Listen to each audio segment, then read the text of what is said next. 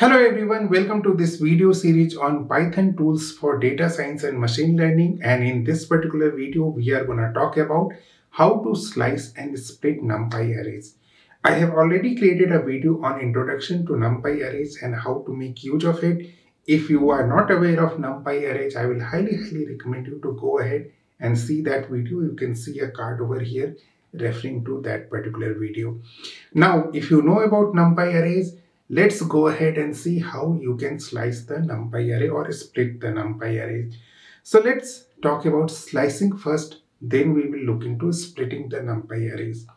Now, before using NumPy arrays, we have to import NumPy as NP. And before we go further, just a recap why we use NumPy as compared to Python list or as compared to any other thing that is available.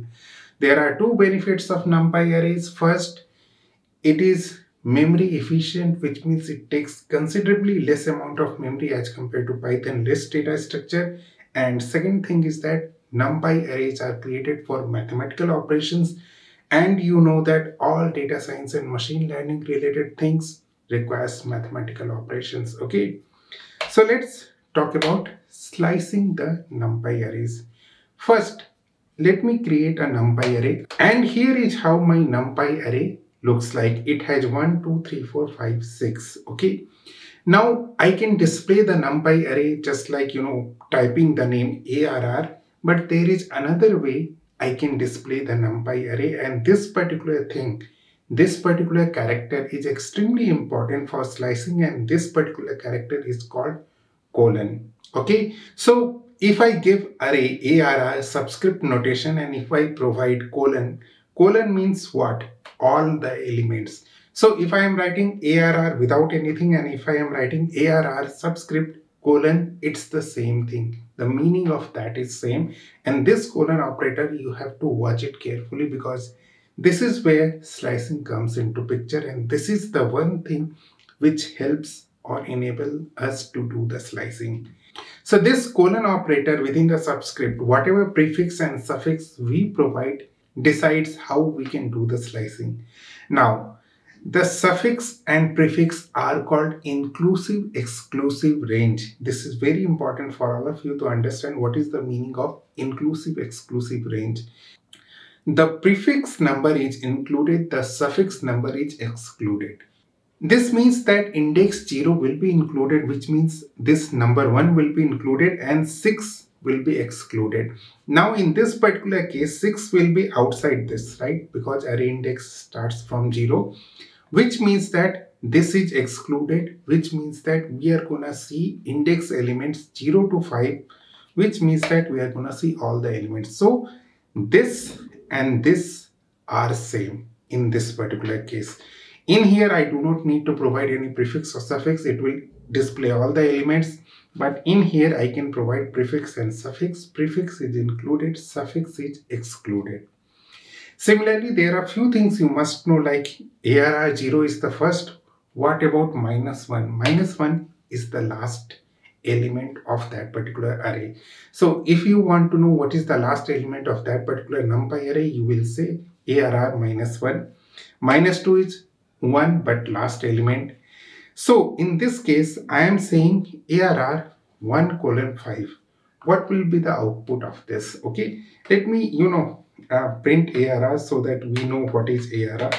Okay, ARR is 1, 2, 3, 4, 5, 6. And if I say ARR 1:5, what will be the output of this?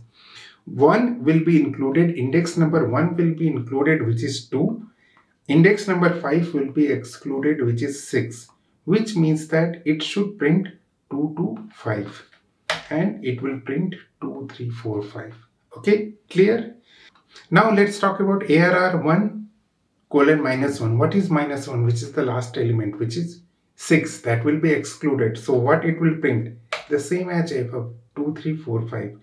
Now, if we don't provide suffix, as in here, it will start from 1 index and it will go till the end. So it will start from 2 and it will go till the end. And this is how we do the slicing. Go ahead and try out some permutation combinations on these kind of, colon and providing some prefix and suffix, you will learn a lot about slicing. Okay. Now let's go ahead and talk about slicing 2D array. Let's first create a 2D array. Okay. This is a 2D array. Okay. 5 by 4 2D array. Now, if I just say ARR colon, all the elements of the 2D array will be printed. Now, let me first put some data into this element. I'll say np.put. I will use the put function of this particular NumPy array. So for index 1 to 19, I'll say put 1 to 19. So here is how the output will look like. Okay. So I will have 0 to 19 as the element in this 2D array. Now, 2D array means one dimension is increased, which means that there are rows and there are columns, right? Now, in case of 1D array, one dimension array, we used one colon. In case of 2D array, if we want to slice 2D arrays, we will use two colons. In case of 3D arrays, if we want to slice 3D arrays, we will use three colons, okay? If we don't use some of the colons, there will be some default actions that will happen. So in this particular case, either we put ARR colon or ARR colon comma colon, all rows and columns. Okay. So first colon will determine rows, second colon will determine column. So if I say ARR 1 1, which means first row, first column element, which is 5. First row, first column, which is 5. Now let's talk about inclusive exclusive range for 2D arrays.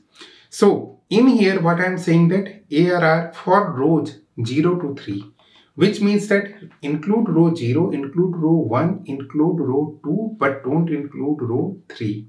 And in column, just include only column 0. Here is the output of this. So include this 0, 1, 2 and include this 0, 4, 8. Okay, so in this case, this is 0, 4, 8. Similarly, I can, add one more column. It will have 1, 5, 9. So if we don't specify comma separated second level index, by default, it means everything. Everything in row 0, 1 and 2, because of inclusive exclusive range, 0 is included, 3 is excluded, which is very similar to just putting a blank colon without any prefix or suffix. Now let's use a 3D array. Okay. As I said, 3D array means 3 colons. Okay. And same rules are applicable over there in 3D arrays also. For each colon, for each comma, you decide what is the elements of a particular, dimension will be included. Once you go to 3 dimension or more, it is very difficult to do it, manually by looking at it. You may need to end up writing some program for that.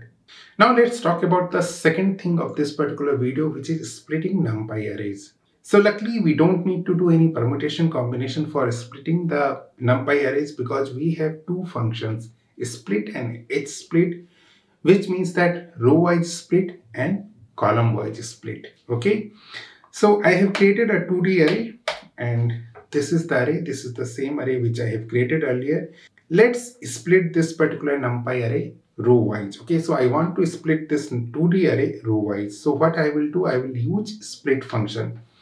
Now, I will use split function by passing the parameter 1. So what happens that just like in colon, there is something called prefix, there is something called suffix. So in this particular index, there is something called prefix, what indexes come before this and what indexes comes after this. So in this particular case, if we provide 1, there will be a 0th index and 1 and rest of the index. So if we go ahead and split it, you can see that horizontally row-wise it is split into 2. One is 0, the index came before it and rest of the rows. And it will be divided into 2. We can access it by split 0 and split 1. We will get 2 NumPy arrays. Similarly, let's talk about splitting by providing parameter 1 and 2. Now, what is before 1? 0. What is between 1 and 2? 1. What is after 2?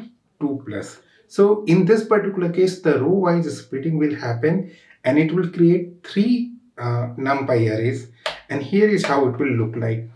The row 0 will be a new array. Row 1 will be a new array because between 1 and 2 there is only 1, and 2 onwards there will be new array, and we can access it via split 0, split 1 and split 2. Now the splitting totally depends upon the index you provide in the array as a parameter. Okay, so always think about what is prefix, what is suffix for each number. Okay, similarly, if I say split 1 comma 4, what is before 1? 0. What is between 1 to 4? 1, 2, 3, and then 4 onwards. So there will be 3 split, and split first will be 0. Between 1 and 4 is 3. 1, 2, 3, and 4th is the last one, and we can see split 0, 1, 2. Right? Now let's talk about column wise split. We will use function hsplit, but the functionality remains pretty much similar to what we used just now with the split. So in this particular case, similarly, in this case, there will be only one column split, 0th column and rest of the column. And here is how it will look like. Similarly, we will have h split 0, h split 1. This is how we use NumPy split function. And we can provide similar to split 1, 2. You know what is the output gonna be? 0th, 1 and 2 plus. Okay. So 1, 2, 3. Right. In this case, tell me what will happen. The parameters are 1 and 3. So what is before 1? 0. Between 1 and 3, 1, 2, and then 3. So there will be 3 split. There will be split for column 0, then 1, 2, then column 3. Okay. And we can see each split as a separate NumPy array. So this is how we will split and slice the NumPy arrays. I hope and believe that I have explained these concepts in the easiest possible way. Thank you all. Thanks for watching. We will meet again. Until the next time we meet. Good day. Goodbye. You take care.